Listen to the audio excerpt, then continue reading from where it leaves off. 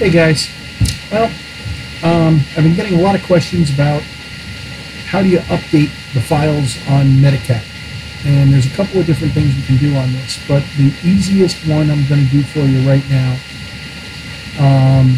which is basically we're going to go into, we've already got Medicat plugged into a regular Windows machine that's on the internet, ready to go, okay?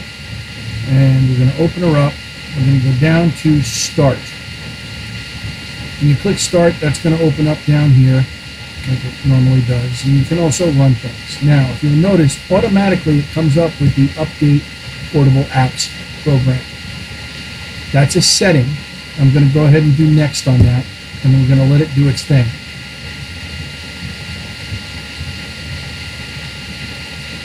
So now it's installing a new Portable Apps platform, which is the program that it uses to do everything.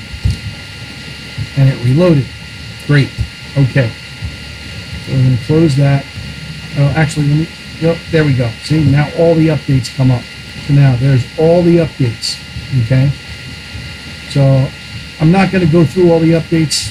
Actually, I'll start them and then I might stop it because it might take a while. But here's 31 of 36 updates. It's going to go down each individual one and download and update everything on the USB stick or SSD drive, USB, whatever Medicat you have loaded to. This is what's going to do it for you. As you can see, it goes pretty quickly. It's not a long, drawn-out process. Now, it does it automatically, providing you have that set. A lot of people either disable it or don't have it set by default. So I'm going to pause this temporarily. Once this is done, I'm going to come back on and I'm going to show you how to check that setting. All right, during the installation process, you may get this pop up occasionally, license agreements or something like that you have to agree to. Just thought I'd point that out real quick. All right, we are just about done here.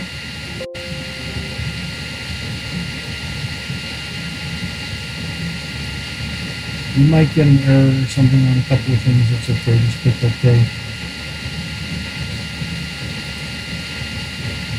All right.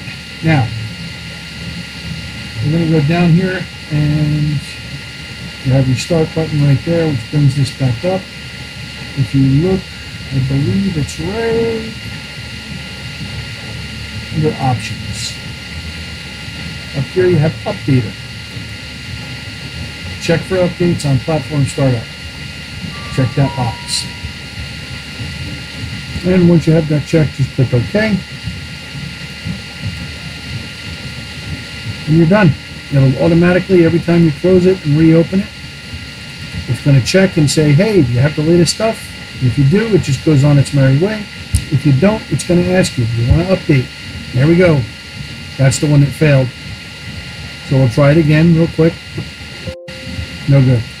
Now, they'll probably fix that over time. So every now and again, you just try it again and you'll be fine. All right. Again, if you like my videos, please like the smash button, subscribe, you know the usual. You got to make the algorithm happy.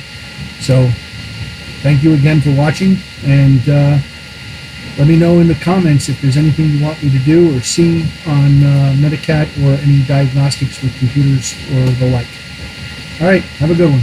Bye now.